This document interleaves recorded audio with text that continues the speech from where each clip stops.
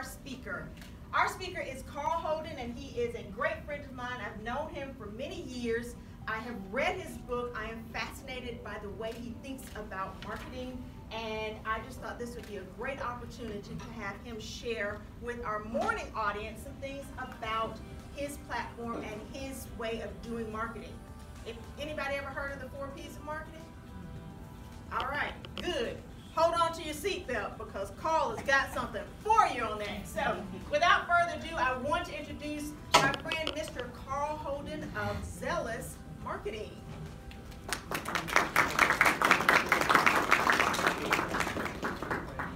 got 15 minutes, and I can be long-winded, so we got to start now. All right, my name is Carl Holden. I wrote The Invest Method. You'll see the book over here. It is not about money. It is about marketing because it needs redone. I love marketing. I run a marketing company, Zealous Marketing. You can look us up.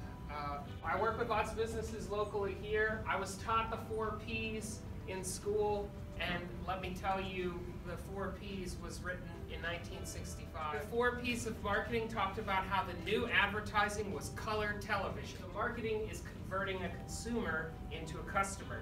In the 4 Ps, it goes through this huge, long definition, and I'm the kind of person, cut and dry, let's get to the point of what this stuff is. And so marketing is simply taking someone who can be a customer and turning them into a customer. Here now, examples I'm going to go through may not be directly business, but just related to our lives, because it's more fun that way. So you can also think of marketing as persuasion, so it's convincing a listener into a doer. And that's how we're going to approach this today, is kind of about how you persuade people. If we want success, it's all about persuading people in our life. Information, network, value, experience, strategy, and technology.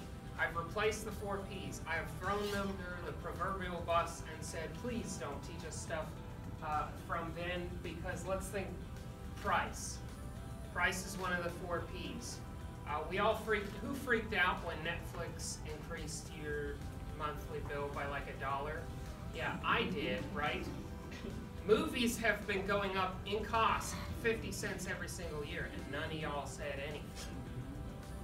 Price doesn't matter, it's value. And so I replace price with value. And we'll go into each of those, but that's just an example of the Invest Method. So first of all, we'll go into information, because all of marketing, all of persuasion is just about telling people things that they need to know. There's a best time for you to ask what you want. And so I've created the infograph, which is over time that you are learning about an offering, the purchase likelihood goes up as information is given. But our attention only lasts for so long. So the point of the infograph is the conversion point. At what point have you told enough to have that person make the decision to do the thing you want them to do? So as you communicate information, you've got to be thinking about what they need to know to make the decision. And so that's simply the information that we need to know. So I'm going to sell you a pen. Have you ever had a job interview? They're like, and they hold the pen up and say, sell me this pen. Who's actually had that happen to them? This is everything about this pen. Now, if you list all of this, gray, round stick, medium, 5.2 inches long, does anyone start to hear this guy's voice? Now, what's actually important about this pen? What really sells this pen? It's inexpensive but not cheap. Now, if I said it in a different voice, you'd be much more inclined to buy it. Inexpensive but not cheap. 2 kilometers of writing. You'll use it before it dries out. That's all you needed to know, right? This pen sounds way better saying the things you need to know versus all that there is about the pen. What network is the intersection connection of voices. Networks are organized, not created. You don't create your network. There's lots of people who say, create your network. There's no such thing. You're not creating human beings. Each of these voices helps communicate the fact that what you're trying to do is important. So you've got your individual voices, more than likely you trying to communicate something. You've also got your organizational voice, which are like, companies, anything that lives and breathes by rules and organization, large groups of people. You've got your expert voices, your Gary Vaynerchuk voice, your reviews, your social medias, your uncollected, unorganized masses of people that say things. If you can get all of these different groups talking about a subject, connecting together about it, then your message will be more powerful. So here's an example. You have to convince your boss of an idea. You have this great idea and you want to tell them this thing you've got. How do you communicate that? So with your individual voice, that's your idea. Organizational voice could be industry facts and reports.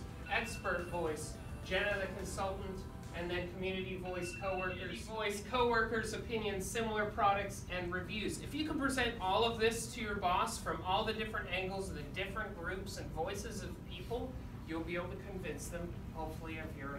This is one that's probably my most favorite because it's something that gets talked about a whole lot. Value is total perceived worth. Value consists of cost, quality, and utility.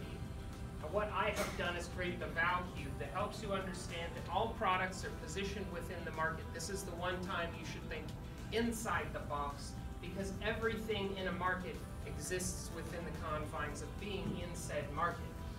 A cost increases along this, quality along this, and utility along this. Cost is what it takes to obtain an item.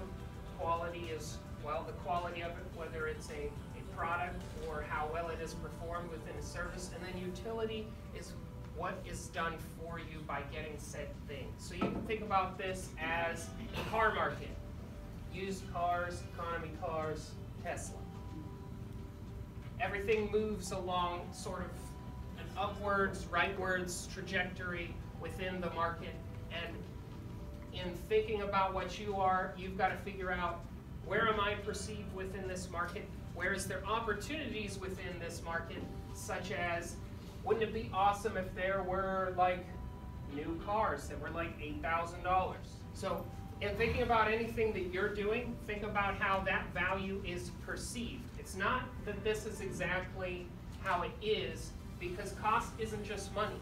What time do you have to communicate that? So getting regular massages, if you need to like convince your loved one that you need to get regular massages, this is how you would do it. It takes $60 to get it one time, but it's only $30 per session. The quality is in a mall chair that who knows who's been sitting in that, and then private room which probably gets cleaned regularly. Your utility for one time is short relief, set appointments long term, because nobody likes getting karate chopped in the back by that guy at the mall. You would rather it feel like this, right? You are communicating the value of that product. Experience is the processing of sensory inputs. So the more senses you involve, the stronger potential for conversion. All of our memories are simply just sensory inputs. If you can think about how to incorporate all of your different senses into your marketing, it will be that much stronger. Go through these last ones really quick. Strategy is improving the congruence between a person offering and a problem. Each of these are overlapping through resolution, realization, and representation. As you create marketing that resolves each of these three things, matching these together, anyone who's familiar with geometry, as you move those together, the purchase likelihood increases. But if you just emphasize this one and pull these together, the triangle doesn't increase just through. And last of all, technology. This is super important. Has anyone seen the sales funnel that talks about, that's false. Humans are messy, humans are weird, they take forever to get anything done. This is what it looks like to actually get through our technology. Just accept that technology is a little bit of a mess, and it takes time to get through. We're all mice in this maze trying to get to the juicy, cheesy center of association and transaction. And as you create gates through that maze, like being found in Google, engaging on your website, creating interaction, they showed ads about custom shoes. They knew my weakness. And then the gate was that computer. And then in investigation, I started Googling custom shoes. And then they showed up first. We went in observation. I started looking into their site, looking at what they do. And then interaction. They had little chat pop-ups. 5 hours of my life twisting this shoe and changing the colors, crafting my perfect shoe.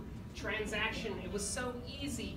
And then they sent me lots of emails, and They didn't even tell me to do it, and I posted it on Facebook, and I raved about it, and I'd take my shoe off and be like, look what I did. So, that is the invest method in 15 minutes. If you have any questions about any of these specifics, thank you so much for letting me quickly present the invest method to you today.